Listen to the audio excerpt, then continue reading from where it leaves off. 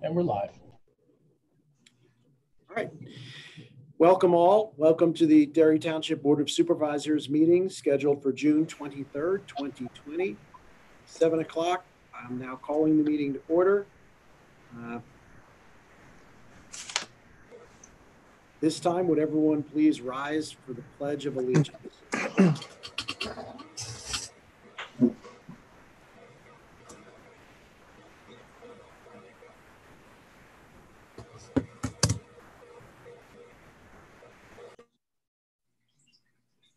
Pledge of Allegiance to the flag of the United States of America and to the republic for which one nation, under God, indivisible, with liberty and justice for all.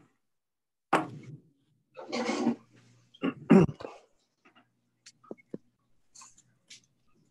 right, thank you, everybody. Mr. Chrisman, would you please conduct a roll call? Certainly. Supervisor Wyckoff. Here. Supervisor Abruzzo. Here. Supervisor Court. Here. Supervisor Nutt. Here. And Supervisor Zamuda. Here. 5 present, Mr. Chairman. All right, thank you, Mr. Chrisman. I would note we had a public hearing this evening at 6 o'clock to go over a conditional use application. We did not hold an executive session prior to this evening's meeting. General housekeeping. This meeting is recorded, as are all our meetings. This meeting is in addition to being recorded, is also captured on Zoom and also on YouTube. So we would just advise all persons speaking tonight and perhaps appearing through Zoom that your comments will be recorded, and anything you say, or perhaps if you're on the camera like us, anything you do will be recorded and preserved on YouTube, I think for the rest of the existence of YouTube. So just keep that in mind. The first item on our agenda is the visitor public comment session. As we typically do, we have 2 visitor public comment sessions. We ask folks wishing to speak to identify yourself by name, first name and last name, and by address. And again, you have the opportunity during the public comment session to place comments into the record. At that time, we ask when you rise, after you've introduced yourself, to make your comments brief, to the point, and at all possible in less than 3 minutes. If you go beyond 3 minutes or you get close to that 3-minute mark, I regrettably will have to interrupt you just to ask you to wrap up, and then we'll give you a few seconds to wrap up your point. So those are sort of the rules of the road for the visitor public comment session. Again, one now, one at the end of the meeting. And so Mr. Blehush, our IT professional, is sort of the keeper of the folks that wish to speak. I can see a list of attendees. If folks raise their hand, Mr. Blehush will go in order and he'll introduce folks into the sort of forum here. When he introduces you, when you get moved over, again, that's your opportunity to identify yourself, name, address, and then, I'll loosely keep track of the 3 minutes, and that's how we'll run it. Okay, so Mr. Blehush, I will turn it over to you. I see one hand up, and I think, and we heard from this resident already, so we know that we have someone wishing to speak. Thank you, Mr. Chairman. First, we have Colleen Stewart. Good evening. Thank you to the Board of Commissioners for allowing me to speak. My name is Colleen Stewart. I live at 319 Laurel Drive, Hershey 17033. Over the last month, I've had email conversations with Chief Warner from the Hershey PD in regard to police parameters of policing things like body cameras, automobile cameras, and he indicated that the township does not have body cameras for its officers. And I read in Penn Live in 2019 that the township was considering body cameras. I was wondering if anybody in the Board of Supervisors could speak to whether we pursued providing body cameras for our police force. All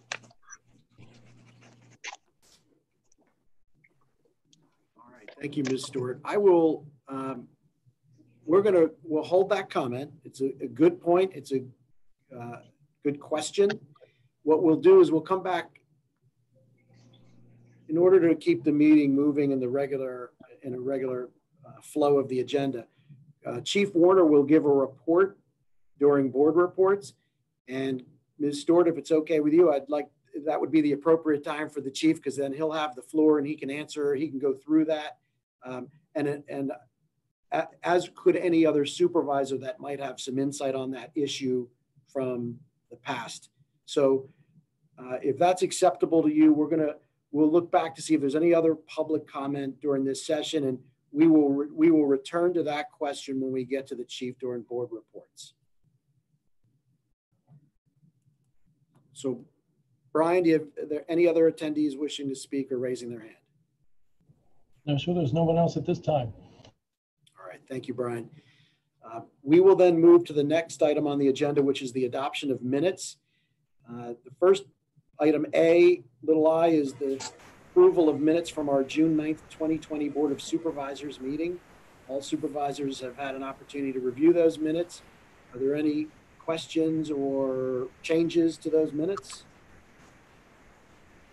No, sir.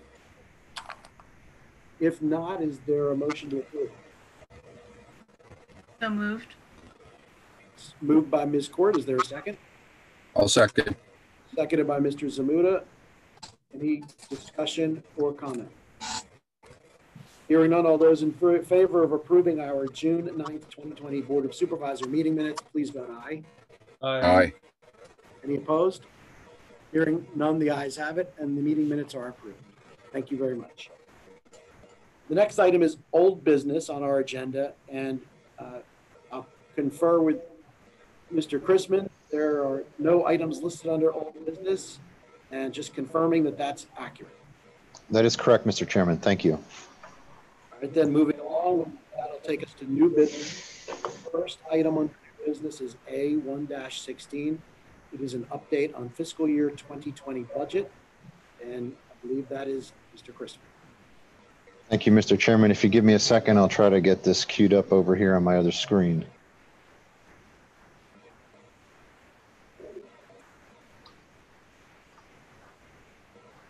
Let's see here.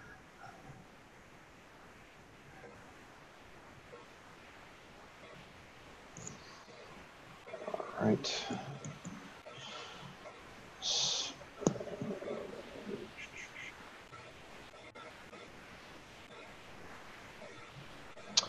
All right. Thank you, Mr. Chairman. I do appreciate the opportunity to be before the board again this evening to present a budget update. As everyone is aware, a few months ago, we started to present to the board each month a summary of where our numbers are in the current month. In this case, it would be May of 2020. Some of this will be a little repetitive, but for those folks that are joining us for the first time, I think it's important that they have an understanding of how the township's budget works, how it's formatted, and I'm just going to kind of give a highlight of some of those things, very much what was in my last report. And by way of introduction, in addition to what's on the slide in front of you right now, since April 1st, the state of Pennsylvania has been under a strict stay-at-home order to mitigate the spread of the COVID-19 virus. Since April, the township has been monitoring closely the impacts of virus control on the township's finances, particularly our revenues. Some key dates for our consideration tonight. May 1st, Governor Wolf did begin to lift some restrictions for construction activity in the Commonwealth. On May 29th, the county moved to the yellow phase of the reopening plan. And most recently on June 19th, we moved to the green phase. Without a doubt, without being overly repetitive, the virus has had a significant impact on both the public and private sectors. And again, in a few more slides ahead of us here tonight, we'll see the May month end numbers. As I mentioned at our last meeting a month ago, The months of June, July, and August, I think, will be very telling in terms of the effects of the COVID-19 mitigation efforts on our budget. The next few slides are geared towards recognizing how the township's budget has changed. And for those of you that are new to this conversation this evening, in 2020, our township budget's format changed from what it had previously looked like, and we went to a more fund accounting system. And as you may or may not be aware, Section 3205 of the Pennsylvania Second Class Township Code does set the parameters by which the township can assess tax levies and those established guidelines. So for our benefit tonight, the 2020 budget is basically broken up into 11 funds, 8 of which are operating and 3 are capital, all of which you see on the slide before you now. When we look at the revenue side of our equation, this is the adopted 2020 budget. You'll see that in the second column. You'll see that the adopted budget for this fiscal year, total revenues are $25,100,650. That's a 25% increase over where we were a year ago. A lot of that is captured simply because the format of the budget changed, in addition to the tax increase that the township did put in place beginning in 2019 and 2020. This is a graphic representation of where our total real estate tax dollars, as well as all revenue sources coming into the township are. As you can see here on this slide, 85% of our total revenues come from Act 511 and real estate property tax combined. So what are the effects of COVID-19? Well, as I just mentioned, 85% of our general fund revenue is comprised of real estate property taxes and Act 511 taxes. Most important to our discussion tonight is the Act 511 taxes, which include real estate transfer taxes, earned income tax, local services tax, occupation tax, amusement tax, and of course the parking tax. Through the end of May, our revenue should be trending at 42% or higher, and expenses in the budget should be trending 42% or lower. As of the end of May, most of our township revenue categories are holding or are beginning to show some weakness, and I'll get to that in a minute on the next slide. With mitigation strategies, shuttering local businesses and tourist destinations like Hershey Park, our amusement and parking tax revenue is underperforming significantly. Combined, both revenue categories account for $2.3 million of general fund revenue, and through the end of May, the township has only realized $99,499 of what we projected. Hershey Park has recently published that they intend to open both Zoo America and Hershey Park as soon as July 3rd. But again, that opening is going to be limited to any restrictions that are put in place by the CDC and the Pennsylvania Department of Health. Hershey Park has already published that they will follow those guidelines. So even with a shortened, highly regulated season, amusement and parking tax revenue at best may only hit 50% of our budget, which would create a $1.1 million shortfall in total revenue for the township. This slide before you tonight shows the May numbers in relationship to where we were 1 year ago in May of 2019. So starting at the top, I'd like to call your attention to the real estate tax section. This includes the Hershey Medical Center pilot and the Giant Center pilot. As you can see, for the month of May, they are highlighted with zeros. We have yet to receive those pilot payments. I do anticipate those to be received by the end of the year. As the board is aware, the township did put in place a moratorium on interest and penalties for real estate taxes. Pilot payments are treated in a very similar way. So I would anticipate that payment for those would come later in the year, most likely towards December. Moving down at what you see below the 301 section is the Act 511 taxes that I referenced before. Starting with earned income tax, I think is kind of interesting. This is the one area where I thought we would begin to see a lot of weakness even in the month of May. We are actually performing on target and have collected a little bit more money than where we were 1 year ago. So in light of the pandemic, I'm happy to at least report that it appears that our local employers are still maintaining their workforces to a degree that EIT has not suffered as of yet. That's not to say that through the months of June, July, and August, we won't see weakness, but at least through the end of the month of May, we're still performing where we need to be. Where I'm beginning to have concern is with our LST, amusement tax, and parking lot tax payments. LST is severely underperforming at the moment, but I did learn by questioning the tax association that they are in the process of still recording the fourth quarter of 2019 and the first quarter of 2020 LST payments. We're anticipating an additional $233,000, $234,000 in the month of June once they finish up their processing of those collections. So that would bring our target numbers for LST closer to being within budget, but we'll certainly keep an eye on that as we move forward. As everyone is aware, obviously Hershey Park, Zoo America, any of our amusements locally, they are closed. So we have received zero amusement tax and parking lot tax for the month of May. I would anticipate the same for June. And you can see where we were 1 year ago. We're severely underperforming in these areas, which is what causes me the most concern with respect to us moving forward with $1 million or more in a shortfall. We'll have to see where, with the opening of Hershey Park on July 3rd, if we can recover some of those revenues through the remainder of the year. But again, as I had mentioned earlier, in a highly regulated environment with reduced park capacity, these numbers will certainly be impacted by that. To what degree, we're going to have to wait and see. Moving on, these are some of my comments that I just made. Hershey Park, again, having an abbreviated season, I want everyone to realize that we may see a 50% or more reduction with what we anticipated in our budget, creating possibly up to a $1.1 million shortfall. I want everybody on this call, our board, our staff, our community, to understand that this will present a need for reducing services in our fiscal year 2021 budget, without a doubt.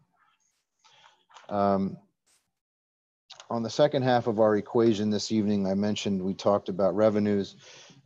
This is a snapshot of the general fund budget, the expense side of the equation. As you can see, the 2020 budget was adopted at $20,793,327. This includes interfund transfers, as all of the real estate taxes are collected now in the general fund for this fiscal year until the millage will be divided between the allowable funds moving forward. Again, this next slide here is a graphic representation of where our major expense categories are in the township.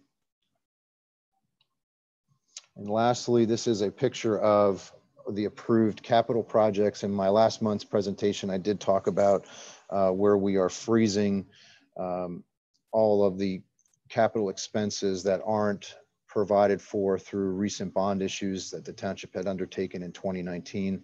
We have done that to this point. So moving on, our next steps for the current year is very similar to what I mentioned last month. I want to continue for us to monitor all of our revenues, close our revenue gaps with targeted cuts across the budget, which we continue to do. We did do an immediate deferral of all non-essential capital projects. We continue to evaluate debt service restructuring to take advantage of the current interest rate market. As the board is aware, you did approve a borrowing for the Derry Township Municipal Authority most recently. They went to market and achieved a 20-year percentage rate at 1.67, which I think is phenomenal. Any current vacancies that we have in the township beyond those needed for essential services are being frozen for the remainder of the fiscal year. Operationally, as I mentioned, moving forward, I think everyone needs to fully anticipate that we will have a shortfall of at least $1 million by the end of this year. I'm recommending that we continue furloughing part-time, full-time, and part-time employees in non-essential roles to reduce our personnel costs, and reduce part-time employee hours across all township services, which would include the Recycling and Yard Waste Center, records, CSOs, dispatchers, and the Hershey Public Library.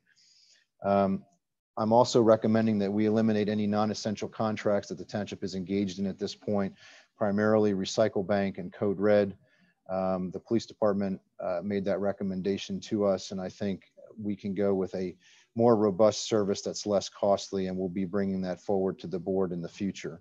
Additionally, we are moving forward with a copier restructuring to try to save costs throughout the township buildings, reducing copier services in order to save costs moving forward. Overall, to date, with the departments making their adjustments to operations to help close our gap, we have achieved at least $430,000 of savings through those cuts. Really, our next steps for the fiscal year 2021 budget, our number one goal as a township is to maintain our line, hold the line on real estate taxes. And again, I'm going to reiterate that all township departments are being evaluated, all existing services reviewed for possible restructuring and or outsourcing, and non-mission critical positions may be eliminated moving forward. Additionally, we need to focus on elimination of services that can be provided by other governmental and or non-governmental entities. Moving forward next year, our collective bargaining agreements will be impacted by these losses. Again, we'll continue to evaluate debt service restructuring opportunities, but most importantly, as we begin to develop the 2021 budget, aside from cutting our expenses and holding the line on taxes, the township must refocus its efforts on building reserve funds. You know, this township, to its credit, has been very lean over the last 20 years. However, I can say with certainty, we as a community have never experienced anything quite like COVID-19. This result of lack of revenue will be felt for years to come. It will ultimately result in a reduction of services, as I mentioned a few minutes ago. It will result in cuts in staff and use of some fund balance to allow us to hold the line on taxes. Again, I'm trying not to panic everyone, but at the same time, I think we all need to go into this eyes wide open, knowing that there are changes coming. We need to take this opportunity to look at streamlining how government delivers services to its community, and no stone will be left unturned. That I will tell you. So at this point, I'd like to open it up to the board members. If you have questions or would like some additional detail, I will do my best to answer those questions. Thank you, Chris. I'll open up any board members. Questions for Chris? No, I have nothing. Okay, thank you, Rick. I have one or two, probably. I have one maybe too. some will generate some more, but so Chris, we're looking at you're looking at the budget for the remainder of 2020. We see a $1.1 million shortfall in the budget. And you've listed the things that we can do. First, can you give us, where are we right now in our reserve fund? Right now, the township is still hovering around that $4.5 million mark. But at this point, with the loss in revenue, as that continues to get wider as time goes on, the reliance on the cash balance is going to become more pressured. So in the short term, we have to continue what we're doing, which is evaluating, furloughing full-time and part-time positions, trying to cut as much overhead out of the budget as possible so that we can narrow that gap between what revenues are coming into the township and what expenses are being expended, so that as we get closer to putting the fiscal year 2021 budget together, that beginning fund balance is a lot healthier than what it could be if we don't make cuts now. So it seems like we have funds in the reserve fund.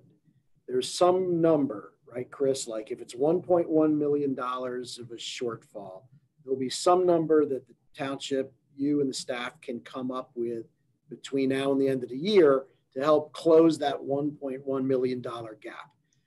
There will be then a balance that presumably we will be taking from the reserve funds so that we completely close the $1.1 million gap. Is that correct? Yes, that's correct. So in an ideal world, if we could look at this in a 50-50 fashion, we should try to achieve 50% of that $1 million shortfall with cuts in the budget and then 50% reliance on our fund balance. We can, again, as I mentioned in my closing remarks, this township has been, to its credit, very lean over the years, both on the expense side and on the revenue side. So, your fund balance is not as large as it probably could be, had the township taken a different direction, 15, 20 years ago. But nonetheless, we are where we are. And I think we have to take the opportunity to try to make as many meaningful cuts in the budget that long-term aren't going to create a negative impact on service delivery. All right. So for 2020, I'm just trying to make sure we're all understanding that there is a plan, but that plan also includes using some money out of the reserve funds. And then for 2021, the plan is, eliminate the idea of raising taxes. We are going to close that projected $1.1 million budget next year, that budget shortfall next year, by examining, as you say, you had a list of things that we should be looking at for 2021, services that could be replicated by other governmental agencies or non-governmental agencies without sacrificing quality of service, non-mission critical position cuts. Those things are the things we'll be reviewing now, but I guess the goal would be that you'd be implementing them in the 2021 budget. Is that correct? That's correct. We'll certainly continue to make short-term cuts. As I mentioned, our department managers have been very responsive to this crisis. And again, we're looking at $430,000 that we've removed from the budget now, just in terms of furloughs that have already taken place, in addition to service cuts. We're going to continue to roll out changes as the time goes on here. I think there's still more room for things to change. And ultimately, that'll help drive what will be in the 2021 budget for sure. So my last point or question is, the critical thing to keep in our mind is it's credit to people that are on this call right now, Susan and Rick. This reserve fund has been built back up, and we now finally have it. It's fairly healthy reserve fund, but so that money, the rainy day fund, if you will, can be used to help bail us out to an extent this year and next year, but it cannot be what bails us out, correct? Because there are other implications of doing that. That's right. Long term, I don't think any government should have a reliance on its fund balances like the rainy day fund for, long term operating. You really want to try to have a combination of reducing your exposure on the expense side while trying to maintain a healthy fund balance, because that, the lower that number goes, the greater the impact it's going to have on other things like your borrowing capacity, your township's, fiscal rating. A lot of entities look at that, and, you will be in a much better position financially if you refocus your efforts on trying to increase your reserve fund capacity. So I think, so far this township has done a great job doing that. We need to continue that, but the only way we're going to get there in an environment where revenues are severely declining is we have to cut expense. The two don't go hand in hand. You can't fill the void. There's only two ways to fill that void. It's raising taxes or cutting expenses. It's pretty simple. And so, in good faith, I don't think this board or the township administration would want to propose a budget next fiscal year showing a tax increase in probably one of the most difficult economic times for most people to date. I think that would be irresponsible when you have the ability to change the way you deliver services that make sense. And, I hate to say it, but, you can use the pandemic to modernize the way you are delivering services. It's forcing us to take a harder look at us as a government to be more responsive to this pandemic. and how we deliver services to our community. Thank you for answering my questions. I know Susan had a question. She was first up.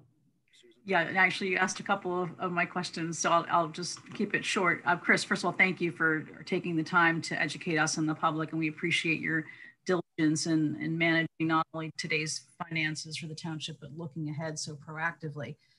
I just wanted to make sure I understood Chris's follow-up question to you about personnel and potential cuts. That would not happen potentially until 2021, or could some of those potentially happen this calendar year?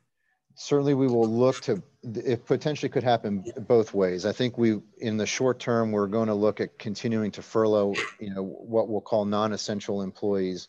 And that's not to say that any of our employees are non-essential, but there are some employees that are in categories that, we could furlough for the time being to reduce our personnel overhead.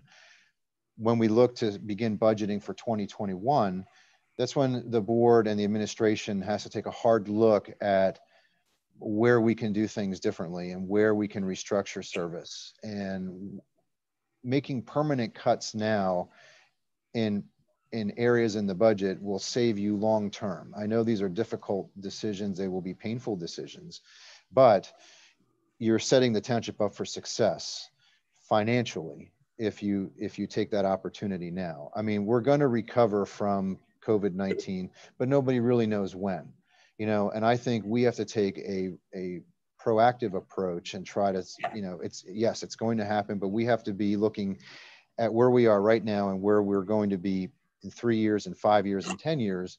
And, if we can reduce the way we're doing business now in a more efficient manner, I think you'll be better off financially so that you can look to hold the line on taxes as we move further out down the road. I think, just like every business in America and across the world for that matter, it's up to us in the township to try to reimagine how to run the township. And that can be a potentially positive thing. My other question was related to the budget timeframe. I'm wondering if we might perhaps start those conversations a little earlier this year, since it's such an unusual time, and we might be required as a board to make some more difficult decisions than normal. If there's any way we could dial back the schedule, even just a couple of weeks, if possible, just to give all of us a little bit more time to digest and make some thoughtful decisions with you. That is certainly our intent. I think there has to be an opportunity for this board to meet in executive session to discuss personnel as it relates to the budget.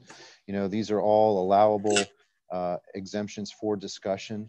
A lot of these are sensitive personnel topics. So I think it's the responsible part for the board to have those conversations with me, with the department managers, so that we can make informed choices as we prepare that budget for 2021.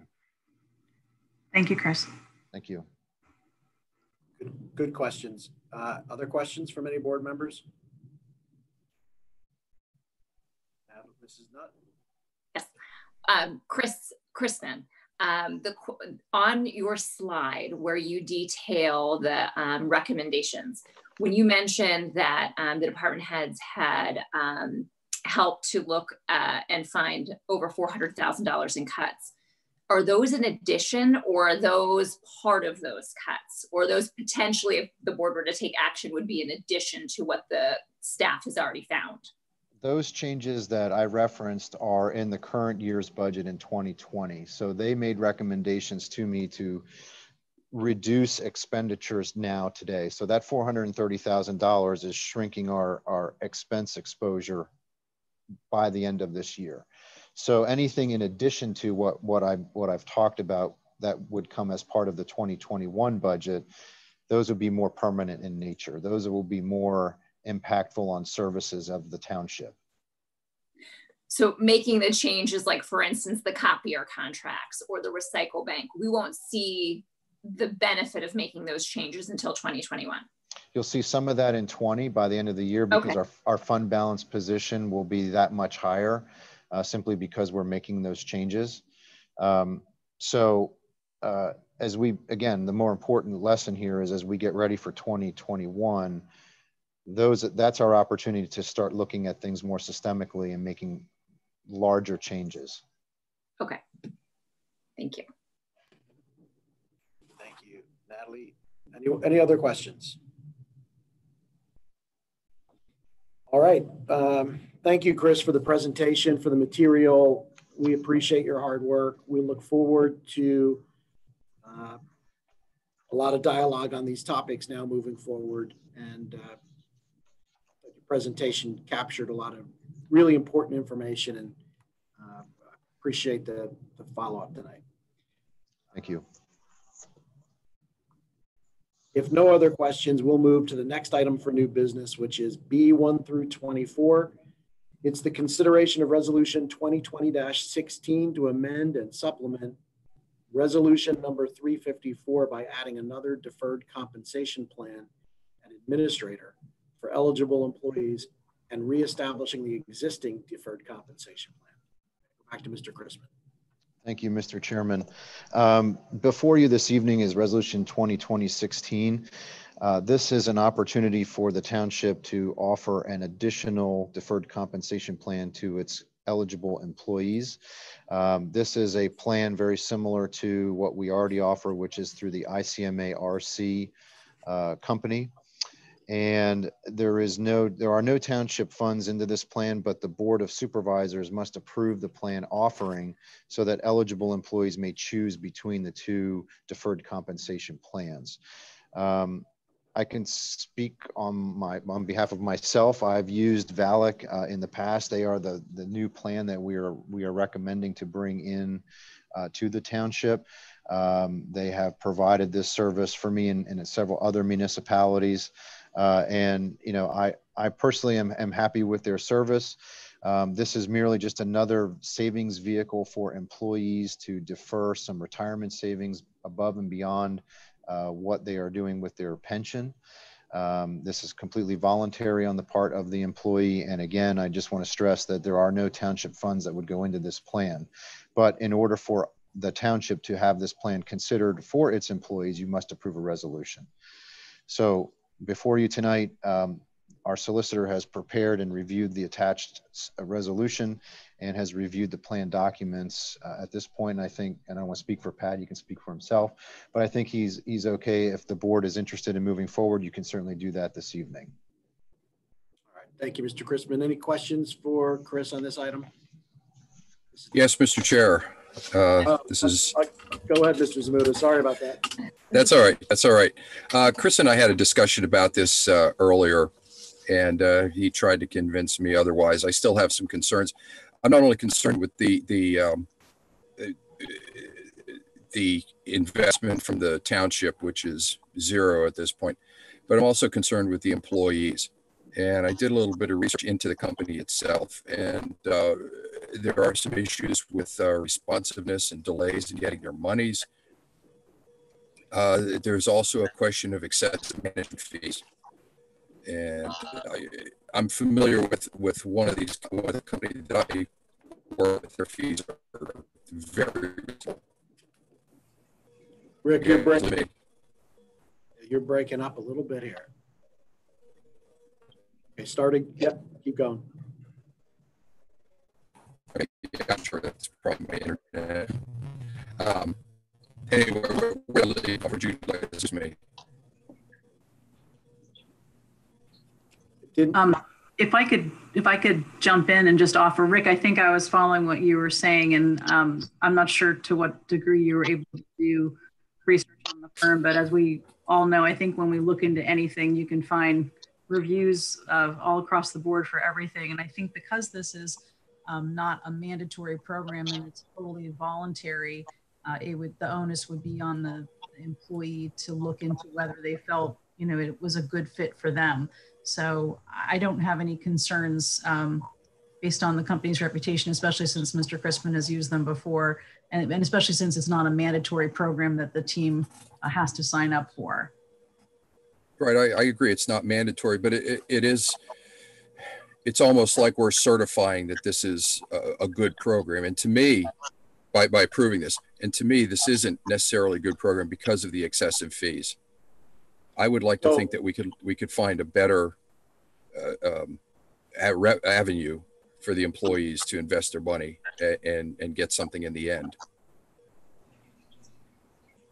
So I guess, Chris, my question then, and this will sort of piggyback a little bit on what Rick is saying.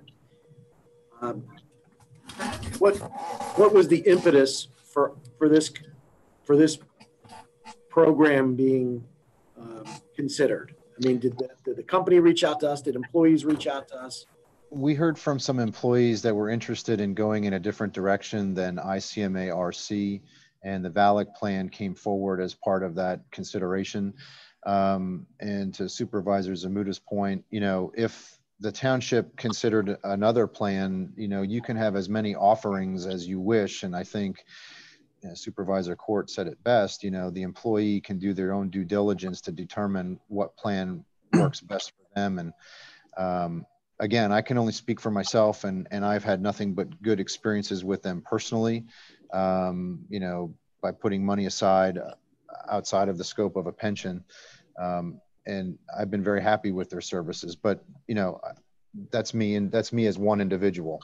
So, well, you know, Chris, would it be to address Rick's, one of his concerns, if we approve this tonight, would you just be certain that in whatever way you message this to employees, you make it clear that the township isn't endorsing this plan? We're merely enabling them to use this plan if they so choose, but they should investigate the pros and cons of this plan like they would any other plan, and it's not an endorsement from the township.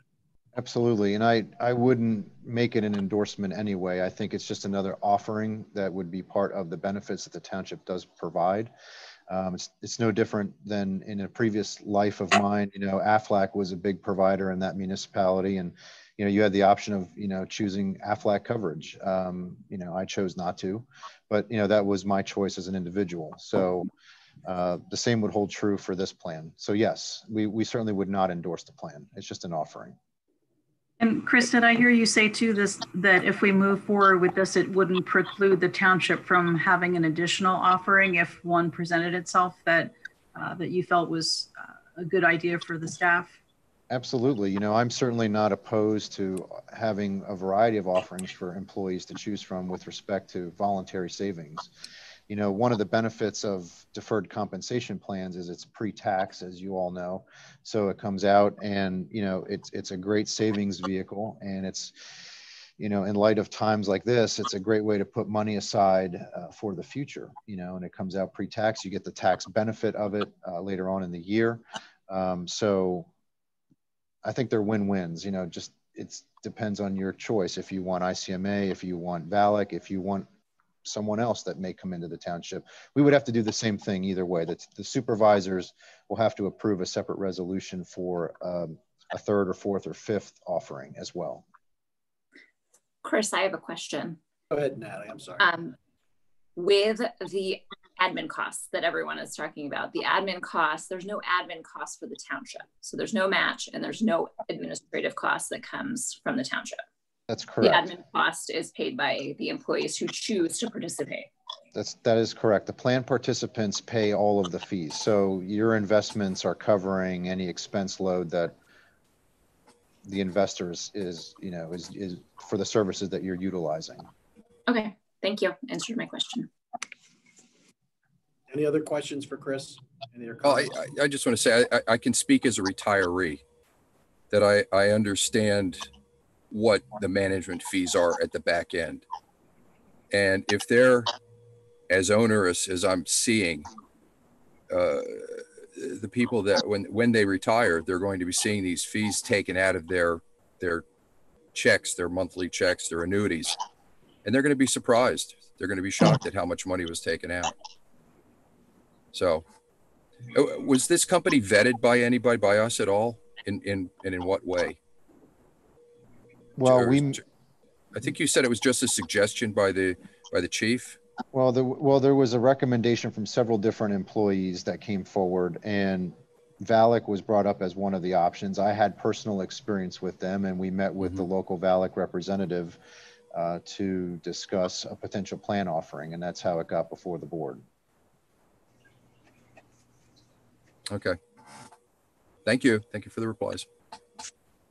Good questions, good points, Rick. And I think Chris, just to reiterate, I think it's to Susan's point, if employees come forward with additional plans they'd be interested in pursuing, we can consider all of them as well.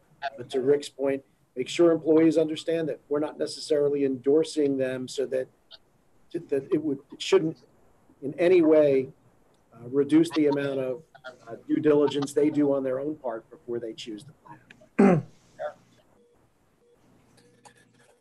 True. Thank you. All right. So are there any questions, any further discussion or any questions left for Chris on this? If not, it is ripe for a motion. Resolution 2020-16. As chair, I'll make a motion to approve resolution 2020-16. Is there a second? I'll second. Seconded by Mrs. Nutt. Any further discussion? Hearing none, all those in favor of approving resolution 2020-16, please vote aye. Aye. Aye. Opposed? Nay. The ayes have it 4-1, and this motion passes. Thank you, everyone. Good discussion. The next item on the agenda, moving along, is C1 through 7. It's the consideration of adoption of the decision for conditional use application 2020-03 regarding 1630 East Chocolate Avenue. It's filed by Emmett John. Mr. Emmerich. Thank you. As I explained at the public hearing earlier this evening, the applicant, Emmett John, is intending to operate a short-term rental on the property located at 1630 East Chocolate Avenue. The Planning Commission at their regular meeting on June 20th, 2020, did recommend the granting of the conditional use authorization with conditions. Those conditions were read during the course of the hearing and agreed upon by the applicant. I'm recommending that the decision for the conditional use application be adopted. All right, thank you, Mr. Emmerich. Questions for Mr. Emmerich on this item? If not, Chuck, was there, I'm looking through the decision now, just to make clear, I think they changed the parking lot, this parking spaces from 5 to 4, just to make sure that's clear in the final form. Okay. all right. So noted for the record.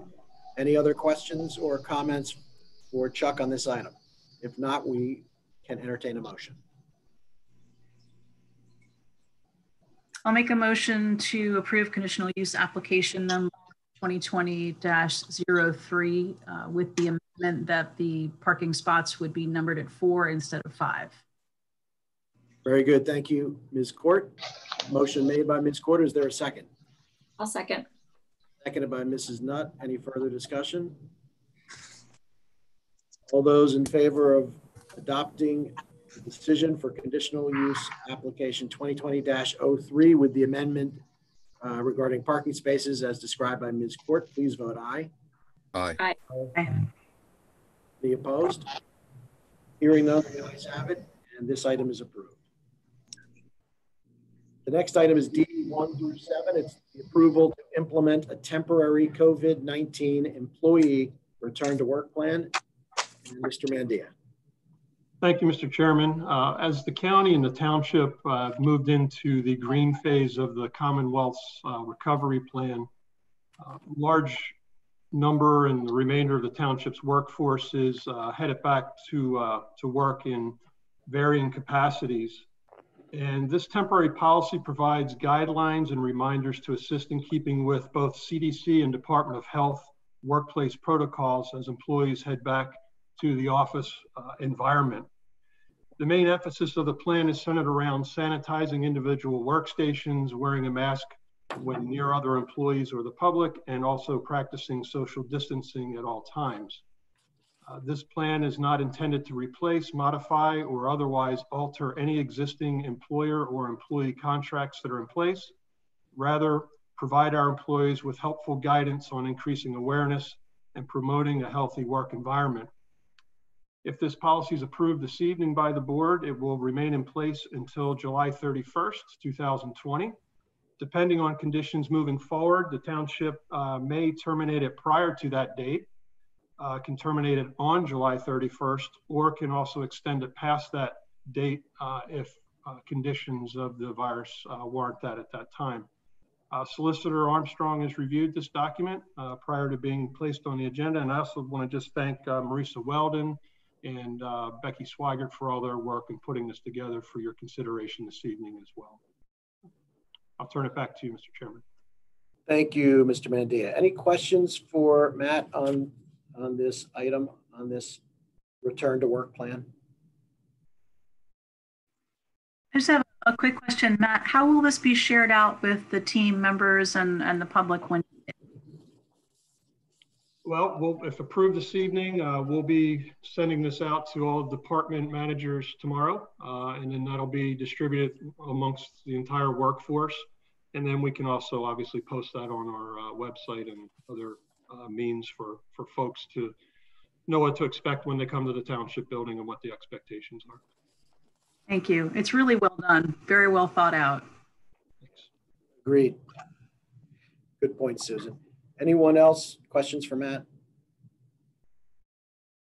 I just indicate, Matt, that, you know, at least in terms of township meetings, Board of Supervisor meetings, public hearings for the Board of Supervisors, we've collectively discussed, you know, continuing with these kinds of meetings electronically so that we reduce the burden on staff and we reduce the potential exposure to any of our residents who may want to be at a meeting and feel like they can't under the guidelines or are worried about their safety. So thank you for putting these together. If no one has any questions, any further questions for Matt,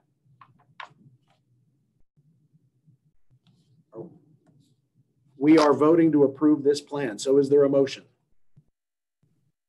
I'll make the motion to approve the plan, but I just wanted to let you know, Rick had to hop off. Well, I think he's back on. He just sent me a message. He was having technical issues. I didn't want to have the vote called till he was back on. So. Is he back on? His screen is frozen. I can't tell. Well, then he's not here. He said he was going to log off and come back on. Okay, we can wait for him.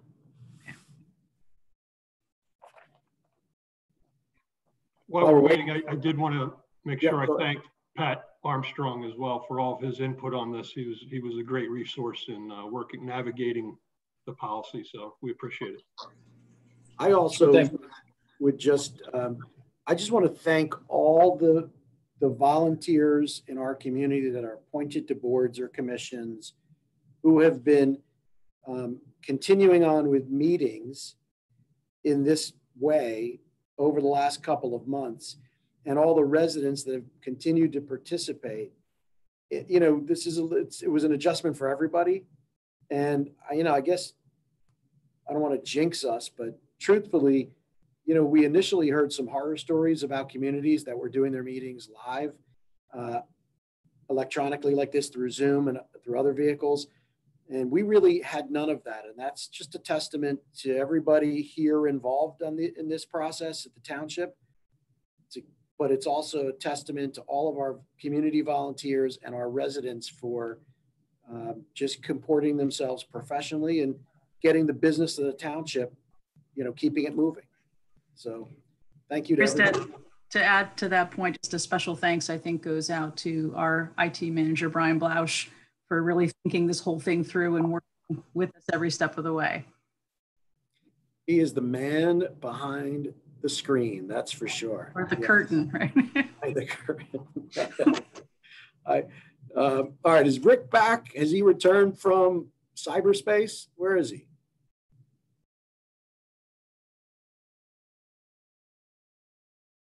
Chris, you're on mute. There he is. There he is. Sorry about that. My laptop just went kablooey. No, good news, Rick. It looks like you're returning on your orbit of the Earth. Oh, it is. How about that? So we were about to Susan was about to make a motion. So we're going to allow Susan the chance to make her motion again. Susan, you're on mute. Sorry, I said I already made the motion, but I'll make it one more time since there was so much in between. I'll The motion to implement the temporary COVID-19 employee return to work plan as proposed by Mr. Mandia. Very good. Thank you, Ms. Court. Is there a second? I'll second. Seconded by Mr. Zamuda. Any further discussion? Hearing none, all those in favor of approving the temporary COVID-19 employee return to work plan, please vote aye. Aye. Aye. Any opposed? Hearing none, the ayes have it, and this item is approved. Thank you, Matt. Thank you. The next item is E 1 through 14. It's the consideration of adoption of ordinance 2020-05, amending Chapter 99, which deals with foreclosed property registration, to the code of the Township of Derry. Chuck? Thank you, Mr. Chairman. As you've said, ordinance 2020-05, if adopted, would amend our foreclosed property registration, which we've had since about 2016. What this new ordinance will do is it will add vacant properties to properties to be registered within the township. What we had found some years ago is that both foreclosed and vacant properties tend to yield the most complaints, whether it's high grass and weeds or other maintenance issues. Through our relationship with ProChamps, previously community champions for those that might have been around in 16, they have been able to continually assist us with getting the properties registered, getting contacts on the books. So we're looking to extend that registration to vacant properties to try and keep up with many of the violations to help reduce any blight in the township. The program's been extremely helpful for us. It produces a little bit of revenue per registration for us and some for ProChamps. And with us tonight is Kevin Seidella, who was with us in 2016 when we started the program. He's a former commissioner with Lower Paxton Township. Is that correct, or was it Swidera Township? Swidera. Thank you. So between he and I think we'd be able to answer any questions you might have. Otherwise, I'm recommending that the ordinance be adopted. Right. Very good. Thank you, Chuck. Do we have questions for Chuck on this, on ordinance 2020-05? I'll just ask Chuck. So this looks like it's another step in furtherance of sort of tightening up our regulations around foreclosed or abandoned properties. Troubled properties. Yes, that's correct. Okay. And I know, and I think all of us on this board, if you've been on the board long enough, we've come across a few of these, and they do have a life of their own, right? They take long time to resolve historically, which I think is what led to the passage of the more recent ordinance, property maintenance ordinances around foreclosed property back in 16. But I'm all for this. So anybody else have any questions for Chuck? All right, then. This is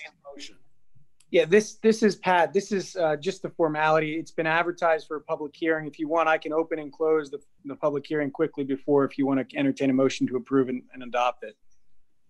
I think that's appropriate, Pat. Under this. Okay, so this ordinance 2020-05, an amendment to Chapter 99 of the Code of Ordinances of Derry Township, has been advertised for a public hearing. With that, we can open the public hearing. Public hearing is open. Are there any comments from the public with respect to the proposed ordinance 2020-05? And I'm going to rely on whoever can see if there's any hands being risen. I can see the list, and I don't see any hands coming up. Okay. Any additional comments from the board?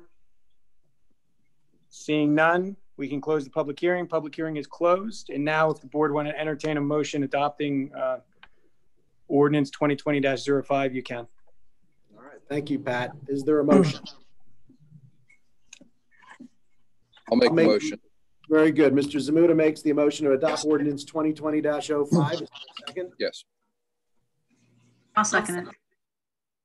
It's seconded by Ms. Court. Any further discussion? Hearing none, all those in favor of adopting ordinance number 2020-05, please vote aye.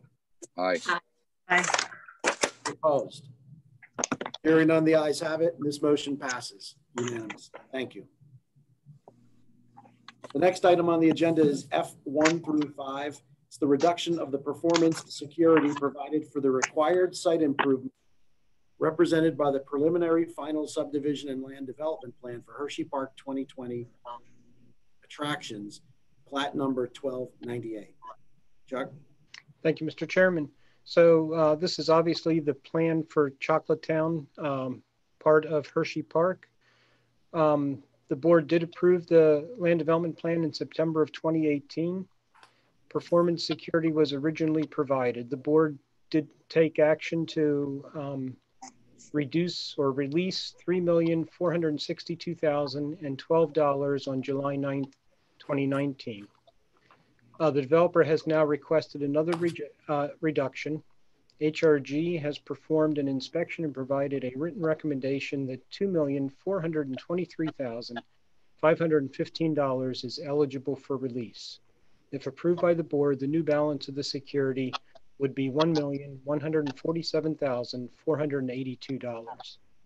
I'm recommending that the Board of Supervisors authorize the release of $2,423,515 from the performance security provided for Plat 1298 required site improvements, resulting in the new balance of $1,147,482.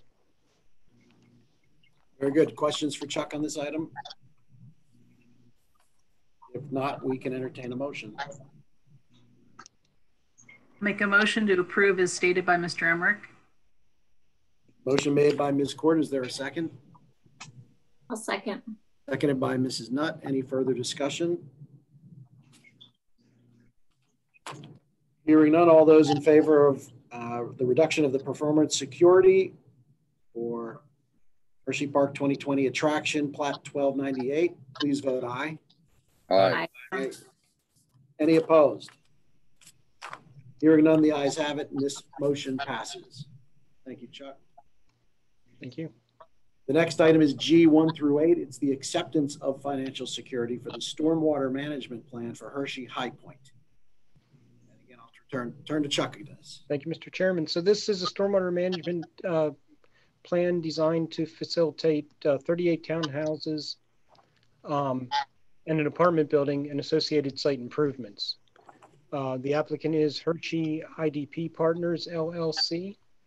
HRG has reviewed the cost estimate prepared by the applicant's engineer and has recommended that financial security in the amount of $239,506 is to be provided. The applicant has provided the security in the form of a Members First Federal Credit Union letter of credit and has entered into the Township Standard Agreement to provide financial security.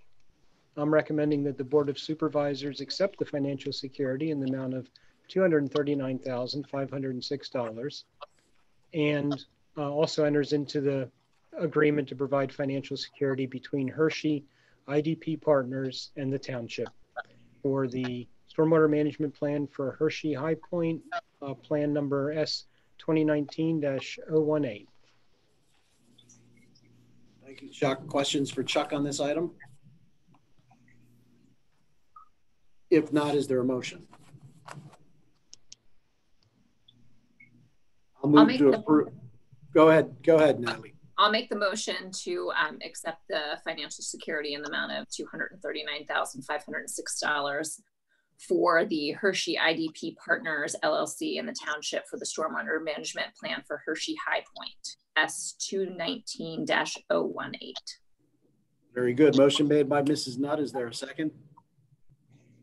I'll go ahead and second that. I'll go ahead and second that. And then, is there any further discussion? Hearing none, all those in favor of approving the motion to accept the financial security in this matter, please vote aye. Aye. Any opposed? Hearing none, the ayes have it, and this motion passes. The next item is H1 through 10, the acceptance of financial security for the stormwater management plan for Hershey West End Medical Office parking expansion. Turn to Chuck again. Thank you. The applicant in this case and property owner is the Hershey Trust Company. They're proposing to expand some parking area, and we're only required to do a stormwater management plan. HRG has reviewed the cost estimate prepared by the applicant's engineer and recommended that financial security in the amount of $3,545,785 is to be provided. The applicant has provided the security in the form of a Hershey Trust Company letter of credit and has entered into the township standard agreement to provide financial security. I recommend that the Board of Supervisors accept the financial security in the amount of $3,545,785 and enter into the agreement with the Hershey Trust Company to provide financial security for the Stormwater Management Plan S 2019-020. Thank you, Chuck. Is there any questions for Chuck on this item? If not, is there a motion?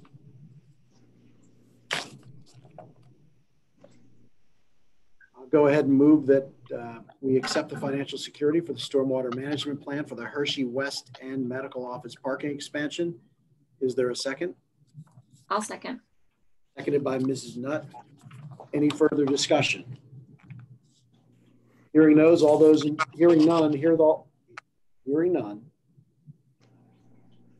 in favor of approving the financial security for the stormwater management plan for the Hershey West End Medical Office parking expansion, vote aye. Aye. Aye. Any opposed? Hearing none, the ayes have it, and this item passes.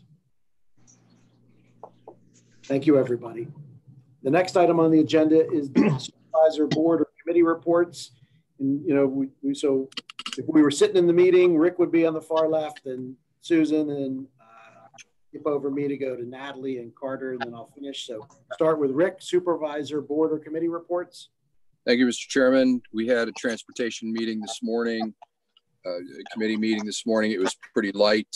We discussed the Ridge Road traffic study, which we need to discuss with Mr. Chrisman a little more in depth, and the Greater Hershey traffic study. That's about it. Lauren may be able to fill in some blank spots there, but that's about it. It's pretty light. Other than that, everything's good. Thank you, Rick. Susan. Just wanted to report that we had a very successful Hershey area diversity town hall meeting on June 10th. We had a representative from the Harrisburg chapter of the NAACP, a representative from Milton Hershey School, who spoke about mental health related to the issues that have been happening across our country. And also, last but not least, we had a wonderful report from Chief Garth Warner. I encourage everybody to, if you haven't had a chance yet, to listen to the recording. It's on the township's YouTube page. We actually, we overbooked the plane.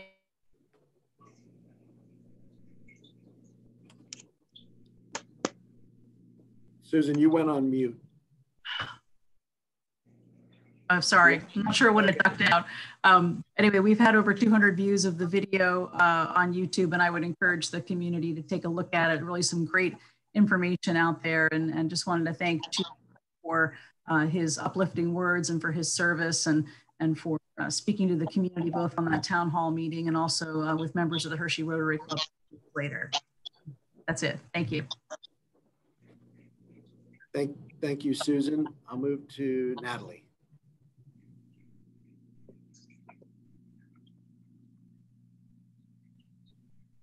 Natalie, you're on mute. The committees that I sit on have not met. However, the ICDA, we have been receiving updates, and just as a note, the township or the ICDA, the hotel tax revenue is down significantly, as one would expect for this year. It's down 27% year to date over last year.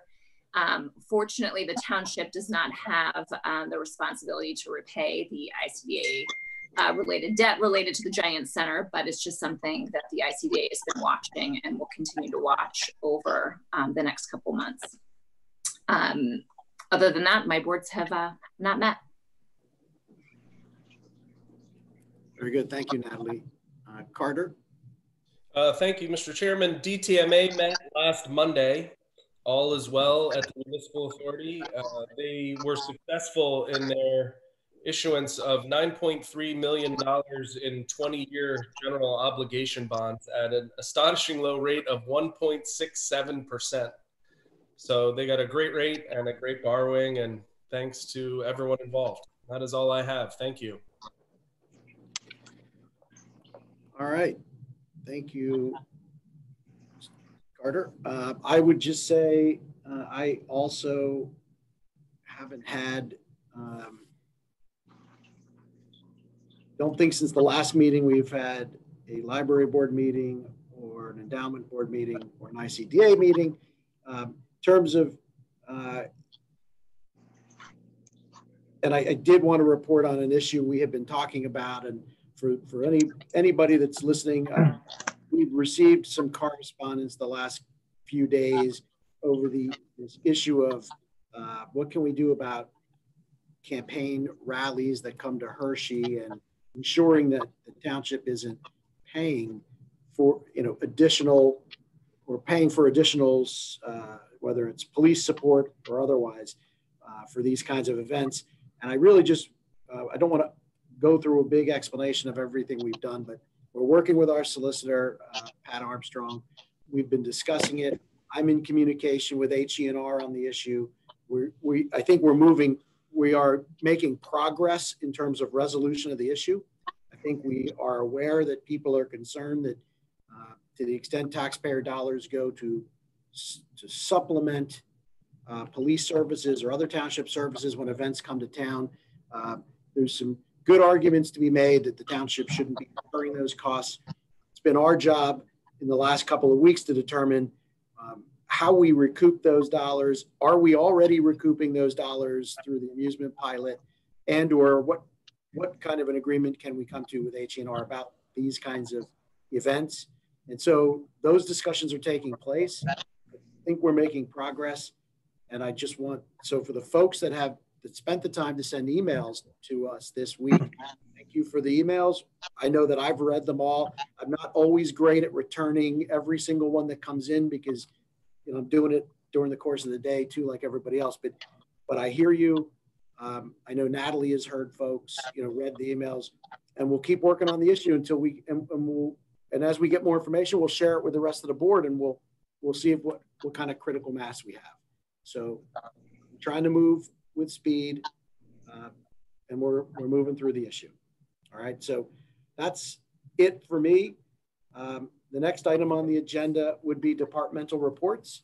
And we'll turn to Chief Warner first at the police department. And I would just remind the chief, if Ms. Stewart had a good question at the beginning of the meeting, we asked her to patiently wait about the question was about body cameras and whether you need them, whether we should be getting them for you, their use, their value, all of those kinds of things. So if you wouldn't mind starting with answering her question and then going on with whatever report you'd like to provide. Okay. I was going to do it in reverse because I only had a couple quick comments about some other things, but. Well, you go ahead, Chief. If you want to do it in reverse, go right ahead. That's fine. Okay. Too. Yeah. Thank you. So just wanted to let everybody know we're receiving a lot of support from our community during these tough times, and it is greatly appreciated by the officers and the staff here.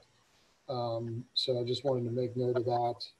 And then also just kind of following up to Susan's comments on the All Things Diversity Town Hall, participating in that. I did actually obtain a lot of good information for myself by participating in that, and hopefully made some good connections moving forward for our operations.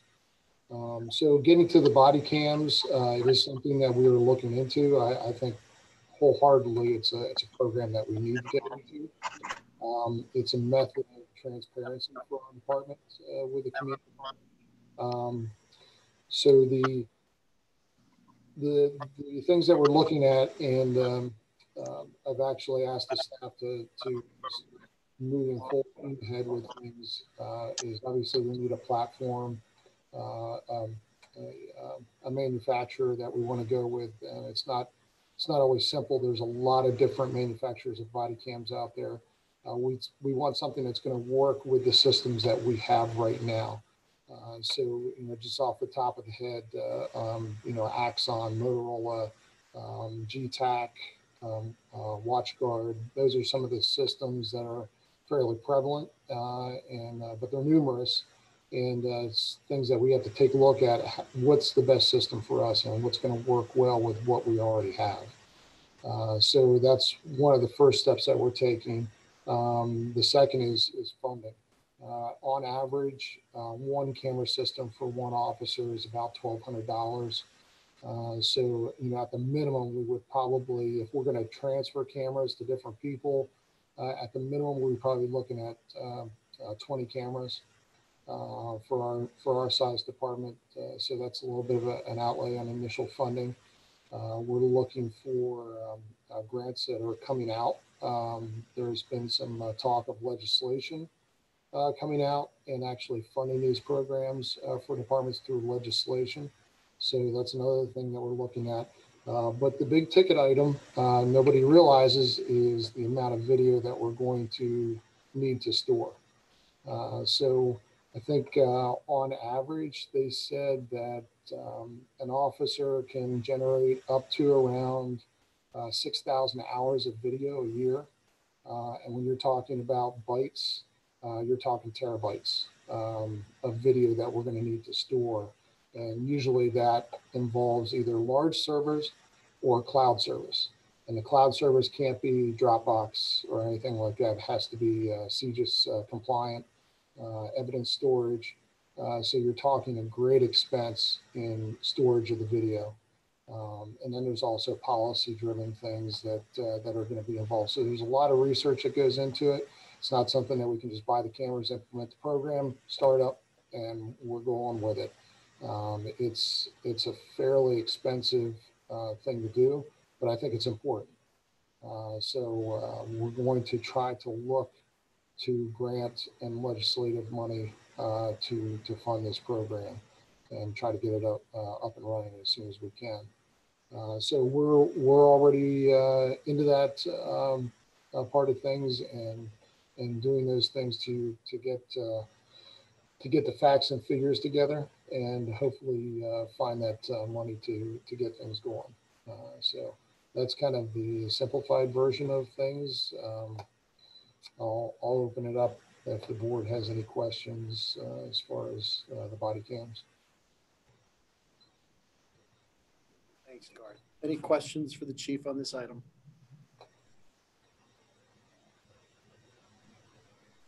Very good.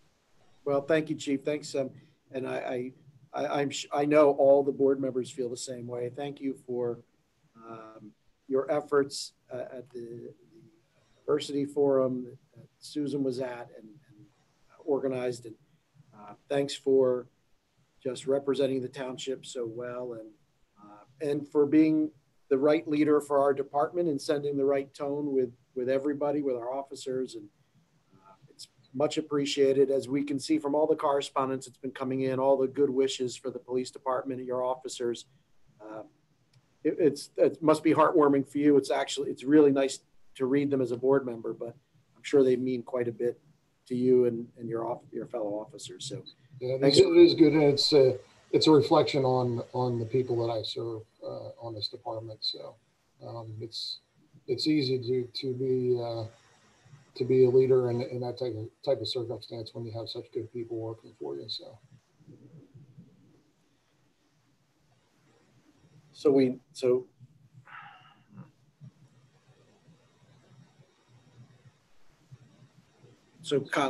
Colleen Stewart is the one that asked the body cam question. She does have a question.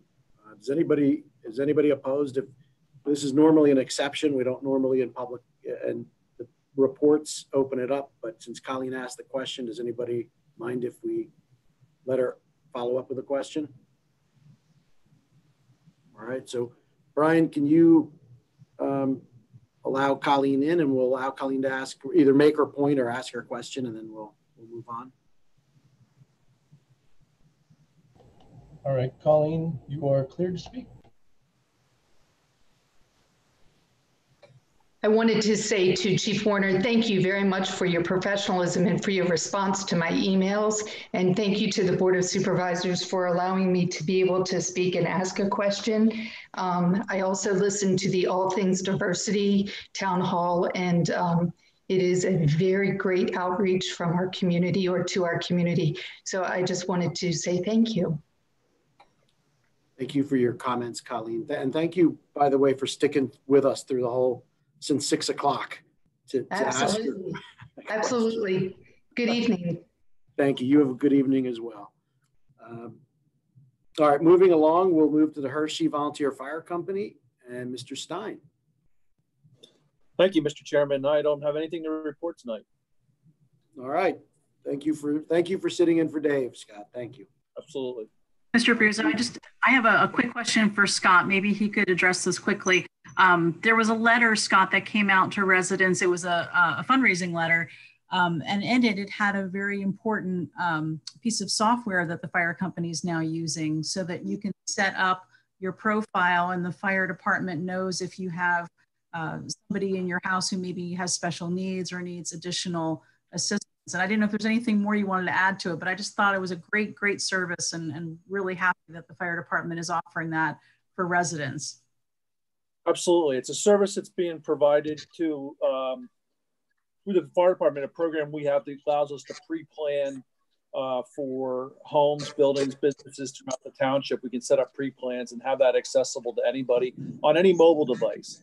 Part of that is as a community connect aspect to it, which allows homeowners and residents of the township to include information that we need to know that we might not get normally or through normal channels, but added in so that it's accessible to all the members when we're responding to that area, to that home for an incident. So it is a great community interaction between the fire department and the community itself, and it allows us to enhance our abilities to respond without having to have so much legwork on our end, but allow people to provide us that information that we might not get otherwise. Definitely. Maybe either you or Mr. Sassaman could just send a short brief to Mr. Blausch to get into the email newsletter, just in case people didn't open up their letter or they misplaced it. It's so important. I want to make sure that our residents sign up and support you as well. Absolutely. Thank you very much. Thank you. Thank you very much for bringing that up, Ms. Court. We will move to Tom Clark, Public Works. I don't really have anything to report tonight, Mr. Chairman. Thank you. All right. Fair enough, Tom. Next department head is the library, Laura O'Grady. Yep, thank you. So we're looking forward to opening our doors to the public on Monday, the 29th. The patrons have been very patient with us as we've done lobby pickup the past few weeks. So it's going to look a little different on Monday. We won't have as many seats available to encourage social distancing. Masks will be required. The staff will all be wearing masks. We will continue to do our programs virtually. We won't be able to accept book donations, and we won't have toys or board books out. These are very similar to the precautions that other libraries in our areas are taking, just to make sure that it's a pretty consistent experience for people when they go to different libraries. But we also do have some good news. Even though our summer reading program is online, we are getting a lot of great feedback and registrants. We have 148 adults registered and 151 kids registered. The children have already read almost 40,000 minutes, and it's only the end of June. Adults have read 593 books, and we've had 257 attendees to our virtual programs.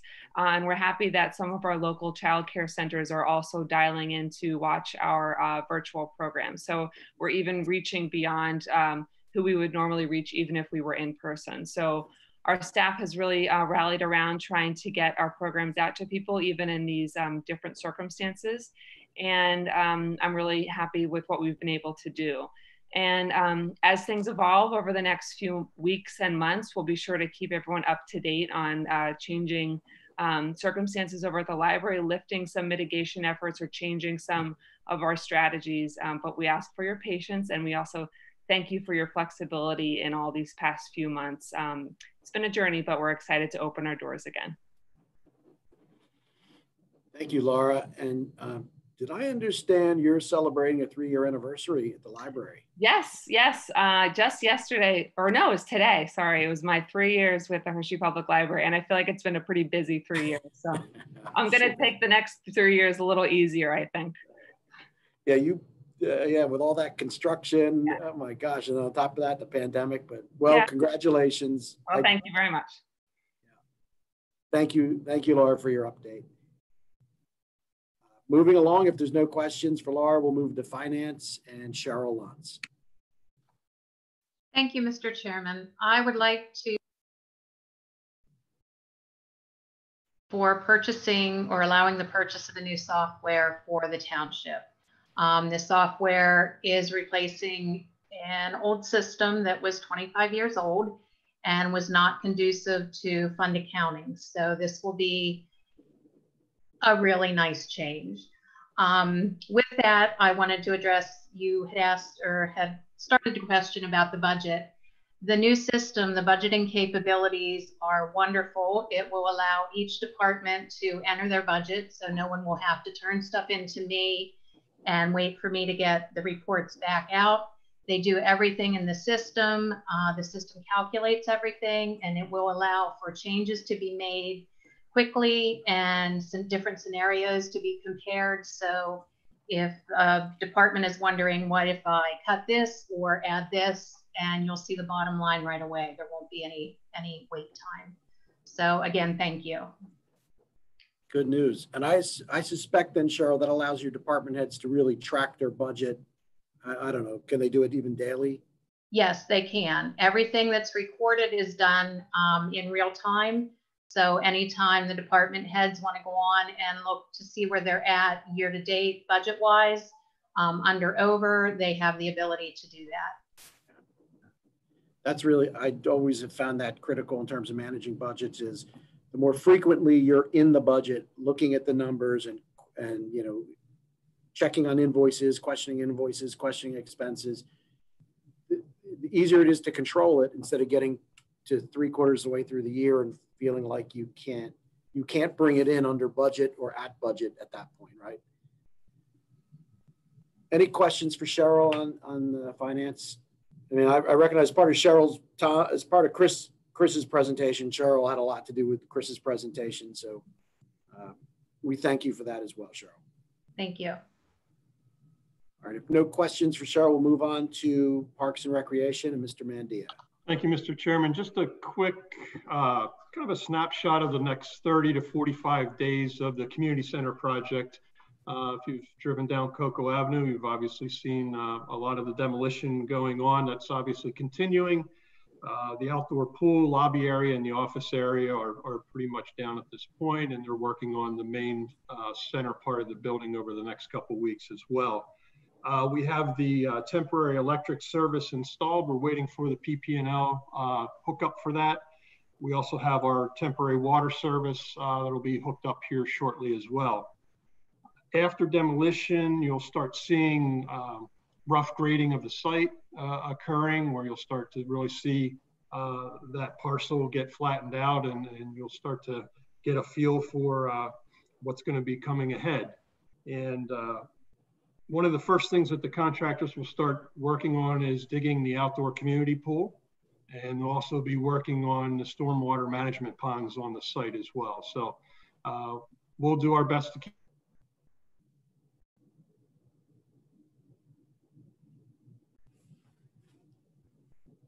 Matt froze up there.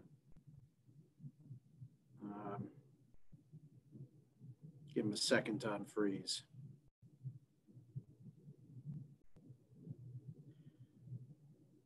All right, Matt, until you unfreeze and come back, we'll move to Matt Bonanno, Township Engineer. I wish I could have finished a sentence for him, but on the construction, I have nothing to report tonight. Thank you. All right, thank you, Matt. And we'll go back to Matt Mandia when we see that he unfreezes. Next up is Community Development, Chuck Emmerich. I have nothing further this evening. Thank you. Thank you, Chuck. Next on the line is Economic Development, Lauren Zumbrum. Hi, just a couple of things to report tonight. The Greater Hershey Regional Transportation Study is available for public review now. We wrapped up the stakeholder comment period and we'll be accepting comments through early August. HRG is going to be making a presentation as part of the July 28th Board of Supervisors meeting. That study is being hosted on their website because in addition to Derry Township, it also includes portions of Londonderry Township and also Hummelstown Borough.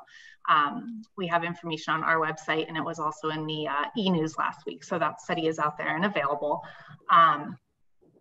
Two other quick points. The county is going to be having a round of local share funding this year. Of course, we expect it to be significantly lower than in typical years because those funds are generated through casino revenues. The township is going to be having our pre-application meeting tomorrow actually for the Police and Public Works Department radios, and the fire department will also be meeting tomorrow as well. So as part of that program, the board is required to rank the applications that we are either submitting as an applicant or as a co-sponsor. So we'll most likely be doing that in August. Last item to note is that through the Downtown Hershey Association and our virtual 5K, we today opened a grant program for our Downtown Hershey businesses. These are small grants intended to assist businesses that have been impacted by COVID-19. We're accepting applications through July 6th.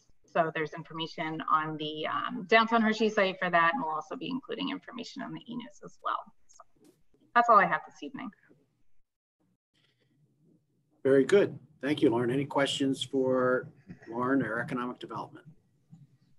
No, but Mr. Abruzzo, I just texted Matt Mandia and he wanted to let everyone know that he lost power in the house. So he will probably most likely not be on for the rest of the meeting. Thank you for doing that, Susan. And we'll move on to the next item with the next person, which is Township Manager Chris Chrisman. Thank you, Mr. Chairman. The only thing that I have to report this evening is that, as the board is aware, we had a surplus fire apparatus that was out for bid through the municipal bid system. That has been out twice now with no successful bidders meeting the minimum requirements. So we're at this point exploring other options to try to sell that piece of equipment, and I will keep the board up to date as we make some decisions. All right, thank you, Chris. Any questions for Chris as we move on, before we move on? If not, the next item is approval of accounts payable and payroll for tonight. The accounts payable are $942,002.52 and payroll is $352,415.35.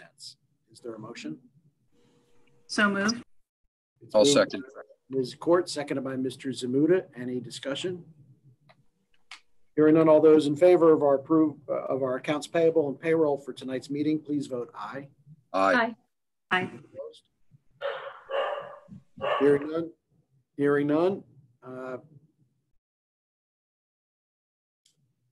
The ayes have it, and this item is approved. The barking dog in the background got me. It just threw me off. I'm sorry.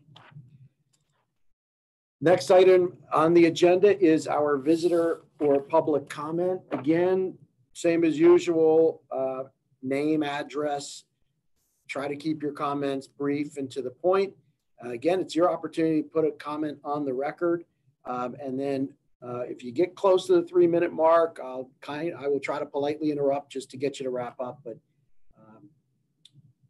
that's basically the ground rules. So with that, Brian, I'm looking at the attendees list. I'm looking for any hands up. Anybody wishing to speak, go on the record, please raise your hand.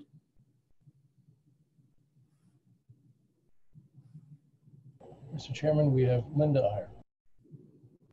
Very good.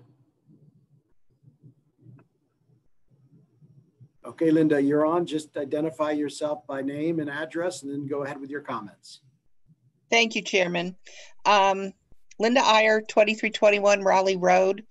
I appreciate the financial information and the presentation. Much was said about furloughs, but you just approved over $350,000 in the, I assume, a bi-weekly payroll. I don't see that going down. So has there been a furloughs or are they going to be forthcoming? Thank you. Thank you, Linda. And I think it's a combination. I think that initially we did part-time staff. There was certainly seasonal staff, then it was part-time staff. And I think the full-time staff furloughs have not yet hit. Is that correct, Chris? Am I correct on that? Yes, that's correct. Okay, but we're anticipating that at some point in the very near future here, it's going to have to begin. All right, so next up, I see another hand up, Brian. Next, we have Dave Weaver.